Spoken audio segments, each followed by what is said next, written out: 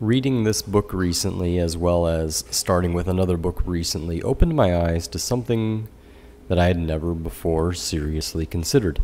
So in this chapter regarding the Father, this is going into details of Yeshua claiming to be the Son of the Most High, Yahweh.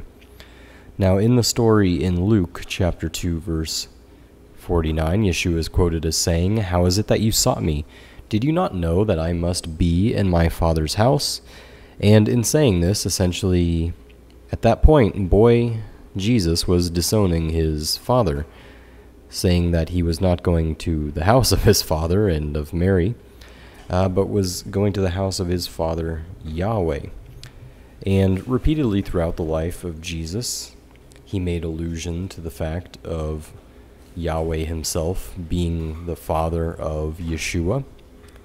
And most Christians generally say that yes, Jesus was from a virgin birth. There was no human male that was responsible for the conception, but this was a divine conception. And that was in the back of my mind. Recently I started reading this book recommended by Brother Jerry. Thank you for the recommendation, brother. This is The Apostle Paul, Saul of Tarsus, The Bitter Root.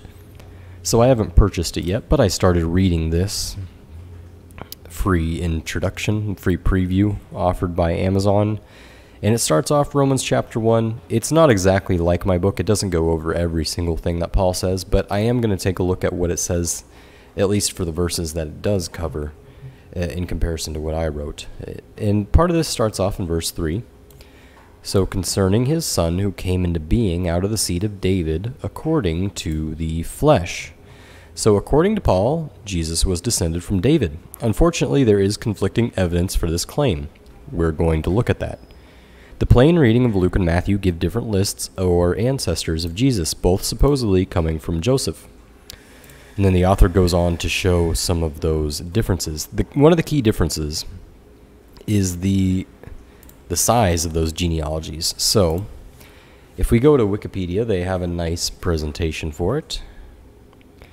According to Matthew, Jesus descended from Joseph, and it traces all the way back to Adam. Now, you'll notice here there's about 40 generations listed there. Now, in Luke's genealogy, you'll notice there is 77 names listed there. Now, from Abraham going back, you've got another 20 or so names going back to God. It's very interesting to look at the differences between those genealogies. But what jumped out as me as even more interesting is that when you consider if the claim is true that he was of a virgin birth, if the claim is true that Yahweh is his father, are any of these genealogies accurate? Are any of these genealogies meaningful? If the genealogy is meaningful, it only is to the extent that Joseph is the biological father. Otherwise, I don't see any reason for why the genealogies would be there. Do you?